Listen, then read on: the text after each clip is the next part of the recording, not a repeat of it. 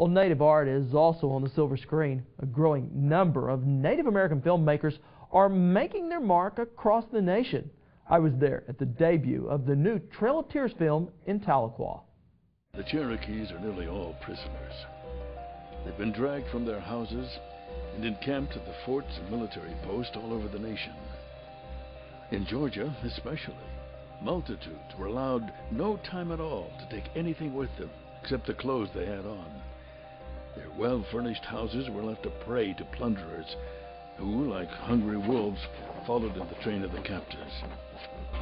It's one of our country's darkest moments. Surrounded by a group of crying, terrified children, without a friend to speak a consoling word. Aye, they are prisoners, without a crime to justify the fact. The forced removal of Native peoples in the southeastern U.S. to Oklahoma. A deadly journey known as the Trail of Tears. It's not a pretty picture about America, and it's a picture that needs to be seen and told.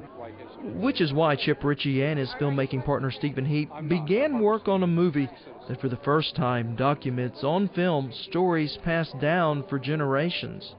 You know, telling the story of our ancestors that couldn't tell what really happened. There was very little documentation. I hope 50 years from now, 100 years from now, when people are still wanting to learn about the Trail of Tears, that this will be a resource that they can come to. In partnership with the Cherokee Nation, the filmmakers began shooting in June of 2004 on a film both acted and produced by Cherokees.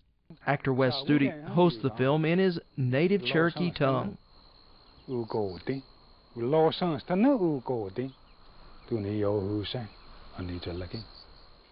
And rather than open in a larger venue, the film's producers chose to premiere their film where the Trail of Tears ended and the Cherokee Nation now calls home. Thanks for coming. Enjoy the show. You can't tell the story of the Trail of Tears without telling the story of Tahlequah. The people of Tahlequah have been absolutely terrific in their support of this film. We couldn't have done it without them.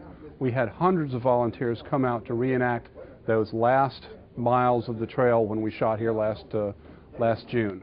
Which was no easy feat. Shot in the sweltering heat of an Oklahoma summer, all the actors were dressed like winter. Susan Stacy was in charge of making everyone look authentic. Dirty around the collars and around the sleeves, maybe dirt on the face. Women having perfect manicures isn't going to work. You know, trying to get them to get their hands in the dirt and do that. And it was very difficult, I think, for some of the younger people that are used to looking good to try and make them look, you know, a little more ragged. As the final credits rolled, those who had been in the film were recognized for their work. But I felt like it was done as close as they could. You know, we wasn't all there, but we did what we thought had happened, you know. And gave at least some a reason to smile. Wayne Mitchell played President Andrew Jackson, who, despite a Supreme Court order to the contrary, "Go home," he advised Ridge, "and tell your people that their only hope of relief is in abandoning their country and removing to the west." Threw the Cherokees off their native land. I'm not pleased necessarily with obviously what he did, but at the same time the character needed to be portrayed, and it might as well be a Cherokee doing it. Maybe he'll roll over his grave. Making this film premiere a proud moment for not just the filmmakers, but an entire people.